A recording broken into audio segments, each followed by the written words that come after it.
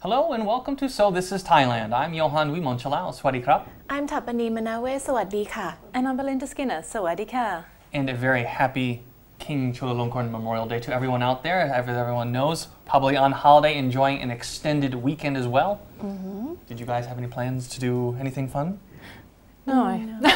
Just enjoying the relatively enjoy the day. low levels of traffic, you know, just going out and going somewhere far is what I usually do, you know, somewhere that would normally take ages to get to, and it's a relative breeze while everyone's out. Sure. It's nice, isn't it? Any public Yeah. holiday is a nice day to have off or relax or do something that you wouldn't do. And usually around the same time of the year, and this is when the weather starts changing. We're getting out of the rainy season, getting into the drier season and the cooler season. It hasn't rained for days, actually, so yeah, this is great. Yeah, And exactly. the weather is a little bit cooler as well.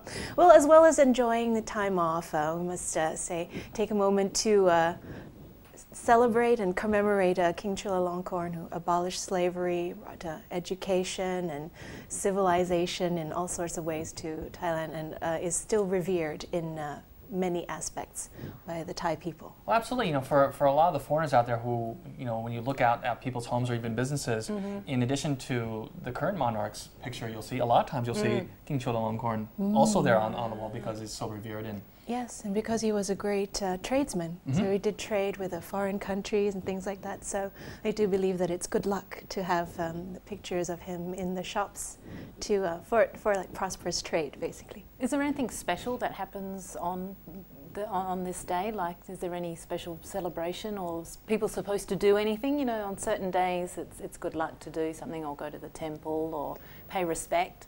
Is there anything that happens that you're aware of? I'm sure that a lot of people will be making their way down to the equestrian statue in front of the palace, and you know, just offering flowers and candles, things like that. And then usually on any holiday, it's always a great day for Thais to go out and tamboon and make merit as well. So you'll see that on any free day day, off. yes. Exactly. Exactly.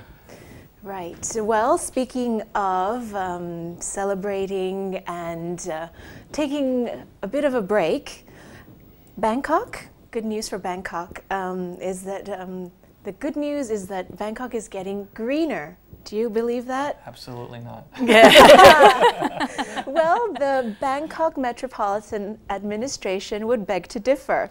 They have undergone a huge project to expand Bangkok's green areas by 5,000 rai, and they have surpassed this target by 25 rai, it has been announced. The City Hall is also in the process of developing a 100 rai public park in Bangbon District, which is due to finish next year, and another park around Wat Charapon intersection on a 21 rai plot of land, which has been donated by the Expressway and Rapid Transit Authority of Thailand. That is really great. I think we really do need a lot more public parks around, especially because so much more traffic, so much more congestion. The air pollution is getting worse all the time. But this may surprise you to know, a recent article, actually back in 2007, ranked Bangkok back then as the 13th greenest city in the world. So Wow. it's not as bad as it seems. And that was before all this new developments had started taking place. Well, I think it's because a lot of, especially in the downtown area, you have all these new developments, you have all these expressways and the road systems, and it's, yeah, we have trees everywhere, but you don't have too many parks where people can go and relax. But it's good that, you know, you start to see them creeping up. They're not just taking every available plot of land out there and building some high-rise, that they're getting some thought to urban development and knowing that there's a quality of living, and also in terms of the convenience. It's really good though. The parks that they do have here, I don't know how many parks you've actually been to, but I go to one of my favourite ones is up at Judajak.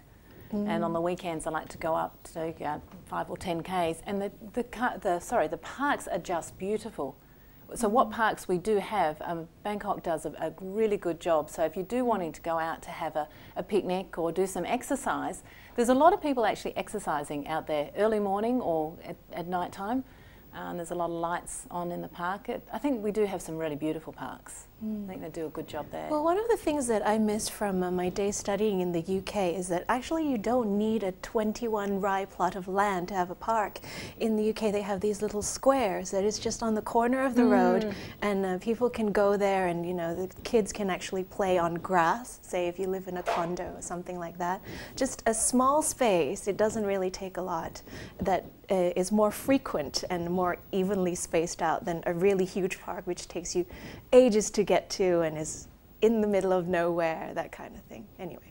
That's a good point. I think, you know, if you could have more, and it's much easier to find smaller plots of land as well. Yeah. Well, speaking of pollution and greener areas, there is a move by Chevron, one of the largest petroleum suppliers and manufacturers here in the country, is looking towards, or planning towards, the end of 91 octane sales. Looking towards especially 95, gasohol 95. Obviously, gasohol, for those who may not know what gasohol is, it is a blend between petroleum and also a little more ethanol additive. E20 is just more ethanol. It's ethanol 20%, and then you have petrol 80%. But you know, they're looking at, because a lot of the newer cars coming out, they're all E20 certified. A lot of the older cars obviously are on 91, but they're getting phased out. And it's also not as, well, it's not as good for the environment, obviously, number one. And also, you know, they're looking to get into a cleaner burning fuel, which is great. Now, Caltex, or, you know, of Chevron, sells about 20 million liters of 91 octane per month, as opposed to only 3 million for 95. But they're planning ahead. They're looking to when the government is going to shift everyone over. You know, it's just kind of like when you had lead fuels, and obviously everyone had to make the change. And obviously, it's a change for the industry. It's a change for the automotive manufacturers as well. But it's a good move in overall. Will cars, I mean, are there many cars now that still have the 91? What happens if they phase, are they phasing it out, or are they completely stopping it at the moment? Well, Chevron is going to look to phase out. They're weighing the options of whether they should stop production, because there are other, you know, companies which are producing it. Right. But you know, if you look at who really uses 91, well, it's a lot of the cars, but a lot of the motorcycles as well use 91. Oh, that's a problem. And trucks? And well, if a cool thing about trucks is, if anyone's seen out on the road, a lot of the trucks are moving to NGV. Yes, I have noticed that, and you can actually get your car also converted. Yes. To gas. I've got a friend who has a car, and we stopped, and it was 100 baht or something to fill the whole tank, and it lasted 2 weeks. It's incredible. You lose all your boot space. Yes. But yeah. And also when you go and park somewhere, because of the safety issues, they try to make you park like really far away or on the roof or something. So that's a bit of a... It's true. Okay, I didn't know that one. Yeah. Wow. Well, actually, in the U.S., you know, certain cars, if you are natural gas, you're not allowed to go into certain tunnels because they're afraid that if there was an accident, you'd obviously be in a trapped, enclosed space. Yes. Yeah. Fair enough. Well, next up in Talk of the Town, we are looking at some issue that has been heavily debated for years and years, and it is about the online lottery. Now, a while back, 100 disabled people staged a protest in front of the government lottery office. Now, as you might know, it is a sort of another career of disabled people. You see a lot of blind people or disabled people selling these tickets as a great way for them to earn income. And the protesters argued that they would lose their means of livelihood once the online lottery system kicks into place. But the cabinet is still trying to introduce this online lottery system in order to curb the prices and overpricing of the lottery tickets. So this is a debate that's going back and forth, and it remains to be seen what is going to be done and whether a compromise can be reached. It's true that, you know, that is I can't even say the word, you know.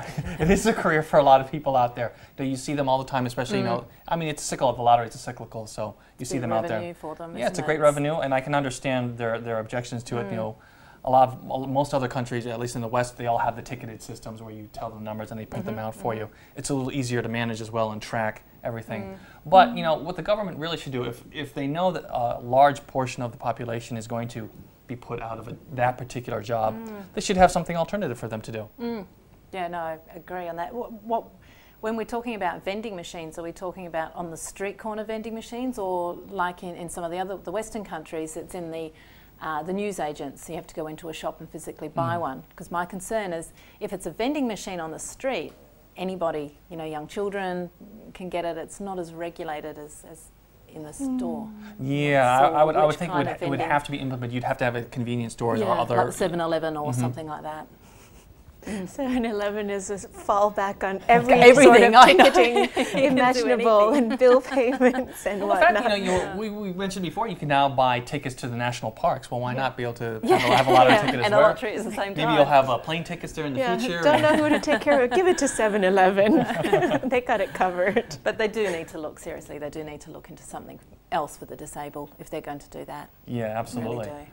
Well, that does wrap it up, the talk of the town today. Now, looking up after the break is I have an interview with those who know him of Todd Tong Di, a very well-known foreigner among Thais here for his musical exploits and all his charity work that he does as well. He's really embraced the Thai culture here. He's got a lot of history here and a lot of great projects, which I will go over with him in the interview. Speaks Thai better than I do. Yeah. Really? Yep, and coming up after that, we have Expat Lifestyle, where Belinda, it's you. Exactly, it's me.